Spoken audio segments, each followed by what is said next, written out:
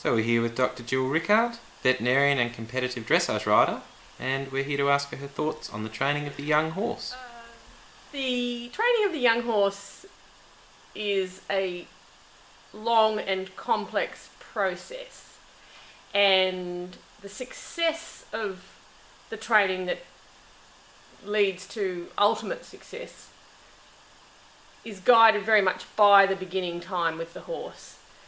So my main piece of advice would be to regard the physical and mental health of the young horse as strongly as you can.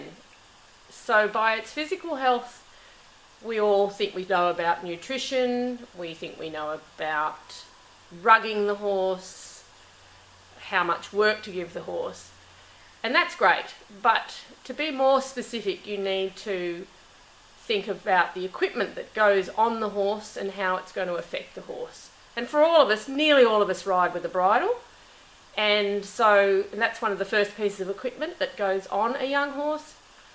So the bit and the fit of the bridle are particularly important. I think then if you want to go another step further with the bit, you want to know what's happening in its mouth. And young horses have a lot of activity going on in their mouth. They're losing teeth, gaining teeth, shedding teeth. They've got sharp points, they get ulcers, all sorts of things can be happening, and you may not even know they're going on, and you're asking the horse to respond to the bit in a friendly way. So I would recommend that the horse's teeth are looked at by a equine dental vet before the first bitting, and then at least every 6 months after that, because there are so many changes occurring. Riders are inclined to think horses are being difficult quite often when they don't do things right, and particularly with the bridle. Often they're being difficult simply because they've got pain, and that pain has come from a sharp point or an ulcer or an erupting tooth. And it just sets up a habit with that horse that will lead to long-term problems that will affect your results later on.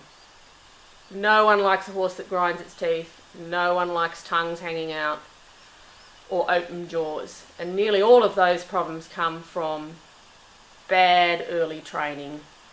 And the early training, which is affected so much by whether its teeth have been attended to properly or not. So from the beginning with your young horse, my advice is do it right from the beginning.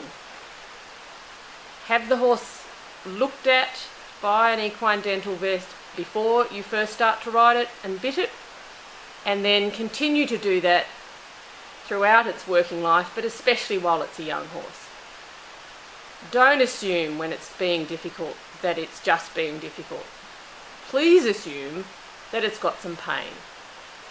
And then you'll be glad later on when your horse moves up the grades, jumps higher, gallops cross country, chases a cow, that it responds to the bridle well.